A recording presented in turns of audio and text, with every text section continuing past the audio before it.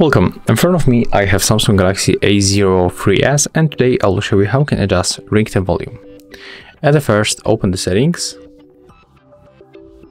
Next, go for the sound and vibration. Right now pick volume and you have to find the ringtone. And right now to adjust ringtone volume, we have to move this slider on the left or on the side. You can also turn off use volume keys for control media, and after that you are able to control your volume of ringtone by using volume keys. Take a look. So as you can see, that's how we can make it. And if you find this video helpful, remember to leave a like, comment and subscribe to our channel.